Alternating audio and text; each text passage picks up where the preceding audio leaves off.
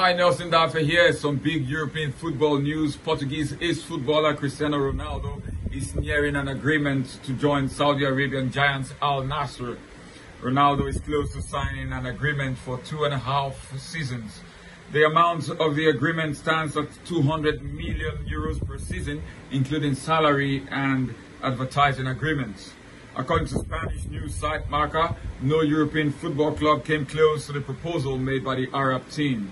Ronaldo had no choice but to pick football that is less competitive but is growing, said the report. Al Nassr is led by Rudy Garcia and Colombian goalkeeper David Ospina and Spanish Alvaro Gonzalez are also part of the team. With Ronaldo in the fold too, Al Nassr is looking at dominating domestic competition and placing itself on the global map. While not very competitive, Arab football is growing. With Ronaldo's presence, it will achieve the desired media boost, the report stated.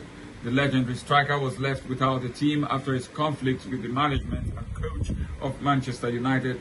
Ronaldo, in an explosive interview with British journalist Piers Morgan, criticized the Man U management and said that he has no respect for coach Erik ten Hag, as he's also not respected.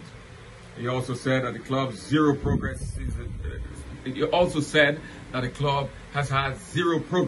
since the departure of Alex Ferguson in 2013. And so that's some big Cristiano Ronaldo news.